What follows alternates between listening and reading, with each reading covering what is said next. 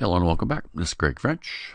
Today we're going to look at a Fidget Batman Dual Spinner. We're going to create this, design and create it in Solidworks.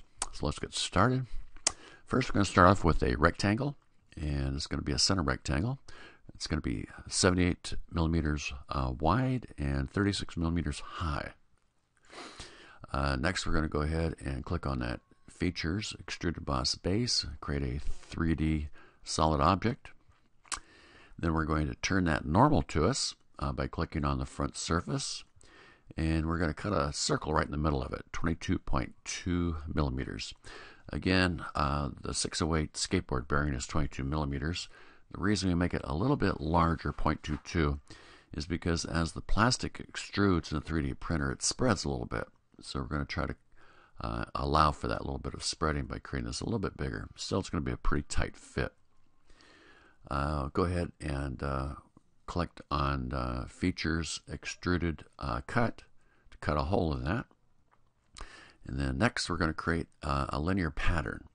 And we're going to put a hole on either side here by creating or by selecting this top edge for direction 1, and then selecting 2, and then the top edge again for direction 2, and then again selecting 2. And that way we'll have a hole on either side.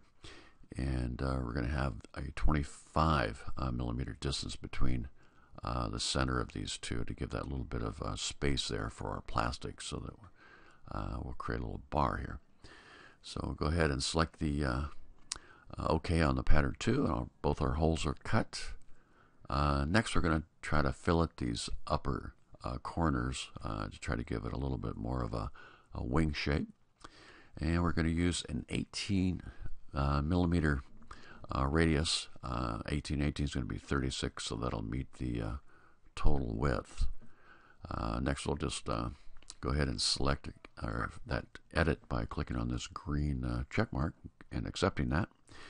Our corners are cut. Next we're going to have to make some cuts in some of this material here to give it kind of a Batman shape. So we're going to go ahead and sketch on this surface a few circles. You can see I've selected a couple large ones here, create a couple large ones at 15 millimeters, and then a small one at 6 millimeters to kind of outline this head of the bat. And then down here, put a couple of circles, 10 millimeters each, spaced them at 5.25 to provide that tail. And go ahead and accept that. That cuts out that, and you can see we're starting to get kind of a Batman shape. Next, we want to do a couple more circles, kind of help shape these wings a little bit more. Up here we put a couple of circles, 6, dimension them at 3 from that top edge. Down here we 14. Started right here in the center of this shape. And go ahead and accept that and cut those out. You can see it's starting to form a little bit better a Batman shape. Still have a little bit more cutting we're going to do here. So down here at the bottom, we're just going to cut a little bit deeper in here to help shape that wing a little bit better. Go ahead and accept that. And you can see we got a pretty good shape now for our wing, but we want to smooth off some of these edges, so we're going to use the fillet. And this is a fillet of 20 millimeters. It's going to round that down, and round that down, and then round that down. Be sure to just select the edges to do that. And you can see we've got a pretty good Batman shape now.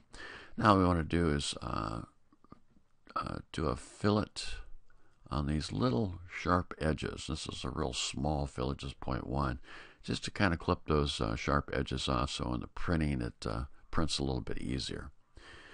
Next we're going to have to fillet this top edge. Go ahead and accept that, and then fillet this top edge. And again, this is 7 millimeters thick, so we're going to use a 3.5 millimeter both on the top and the back to kind of round this off, so it has a little bit better shape to it. Accept that, and you can see we've got a nice rounded edge all the way around, and even on the top of the head here. So that pretty much completes this Fidget Batman Dual Spinner creation in Solidworks. Next, all we need to do is add some bearings. We pop in a bearing here in the middle. Usually use either a probably a red bearing, or this looks like a yellow jacket. And then we put a couple of cheaper bearings on the outside. And it pretty much finishes it up. Thanks for watching. We'll be sure to create some more here soon. Thanks again.